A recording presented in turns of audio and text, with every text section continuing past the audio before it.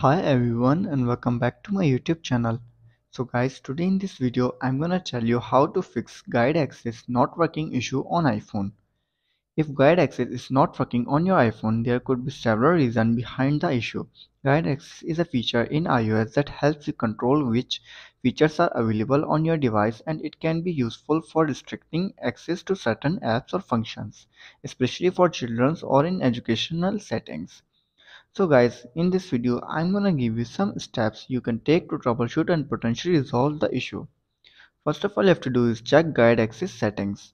Make sure guide access is enabled on your device settings. You can do this by going to your settings, scroll down, then tap on accessibility.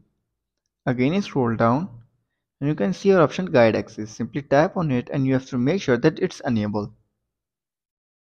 After this and you're still facing the issue, then you have to do is update your iOS version. Make sure your iPhone is running the latest version of iOS. Software updates can often fix bug fixes and issues.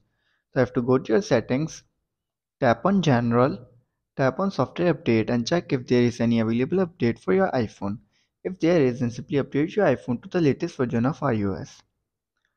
After updating to the latest version of iOS and you're still facing the issue, then you have to do is reset your guide access settings.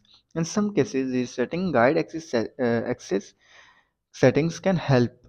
To do this, you have to go to your settings, tap on accessibility, scroll down, then tap on guide access, toggle it off, wait for a few seconds, then turn it on again.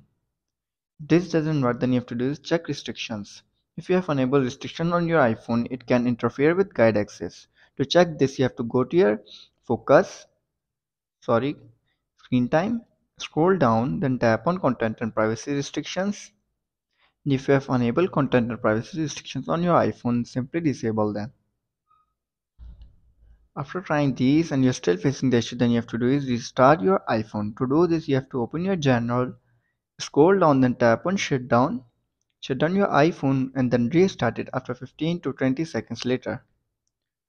So guys, if this video helps you, then make sure to like and subscribe my YouTube channel for upcoming videos, and thanks for watching.